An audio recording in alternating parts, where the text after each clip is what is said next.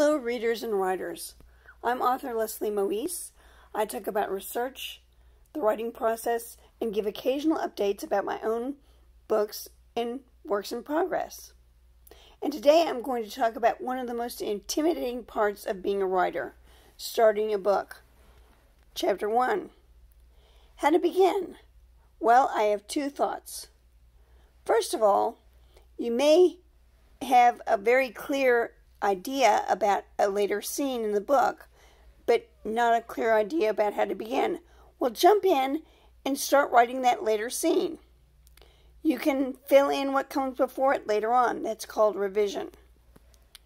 Second of all, if you do have an idea of where you want to begin, later on, you may change that a great deal. So my advice is just jump in wherever you have to begin, whatever idea of scene you have, start there, and don't be intimidated. Don't try and make it too perfect either, because that can stymie you further. I hope this has been helpful, and if so, please like the video and subscribe. I upload a video every other Monday, and I appreciate you spending this time with me.